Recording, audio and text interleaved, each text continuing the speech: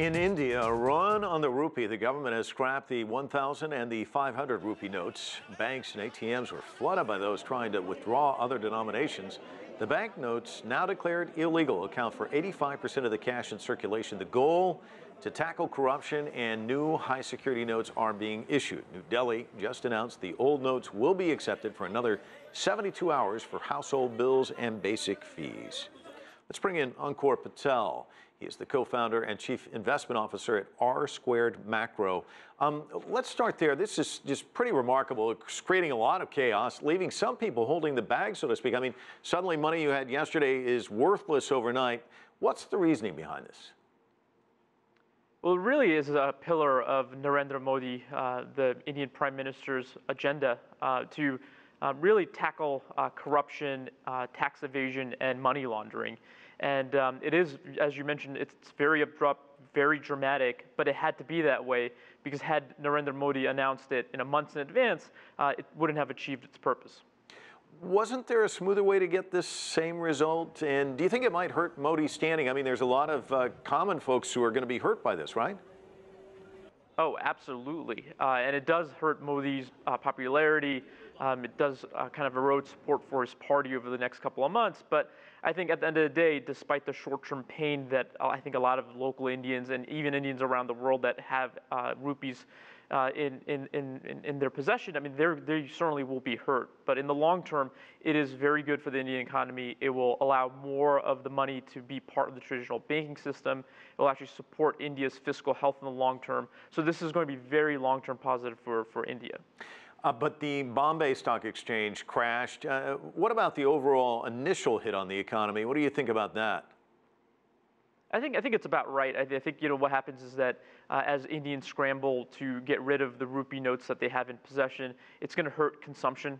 They're going to buy fewer goods.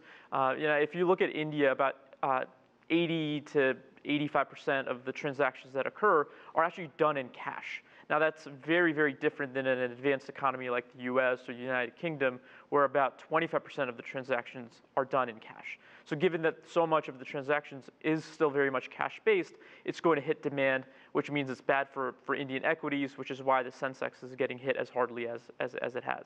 You make this point. I mean, if I'm in India and I'm going to go purchase something, it's cash transactions. This happens on a daily basis, probably throughout the day if you're doing business. So talk to me about small business. How are they going to be affected?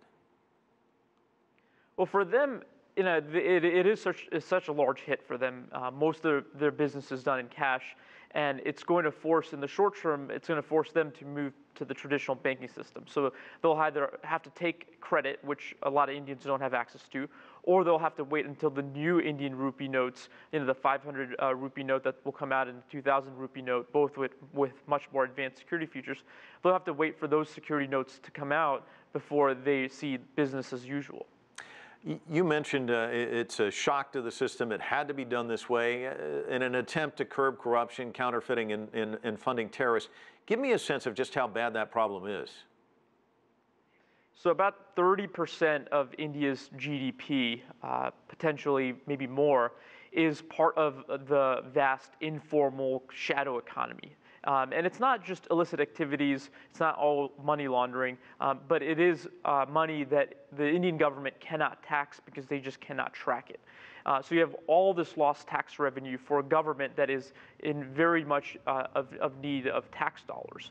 There are a couple of problems at hand, but what the biggest problem right now that exists is that the Indian economy is very much a black market shadow economy, and more of it needs to be part of a traditional, transparent banking system. And that's the major objective that Modi has. So how much of a hit does the black market take? I mean, does this shut it down? Does it injure it, wound it? Do they figure workarounds? I mean, what's your sense? This certainly cannot solve the entire black market problem, but in our view, and I think a view of a lot of analysts around the world, is that this is a very bold, a very transformational move. It's one of the strongest moves that we've seen in any emerging economy, really ever. So from our perspective, this is the first of a series of moves that potentially could erode the shadow economy that India has. We think it's a great move. It's from an economic perspective, is a short-term hit for a very substantial long-term gain.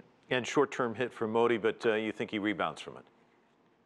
We do, yes, we do believe that, and it will be a little bit of a communication challenge, but he's been a very popular prime minister. He's done a lot for the Indian economy over the last 2 years, and he's waited this long to announce this measure. So from our perspective, the timing is right. The Indian economy is on pretty solid footing, and this is the right time to make such a move. All right, Ankur Patel joining us from Alabama. Thanks so much.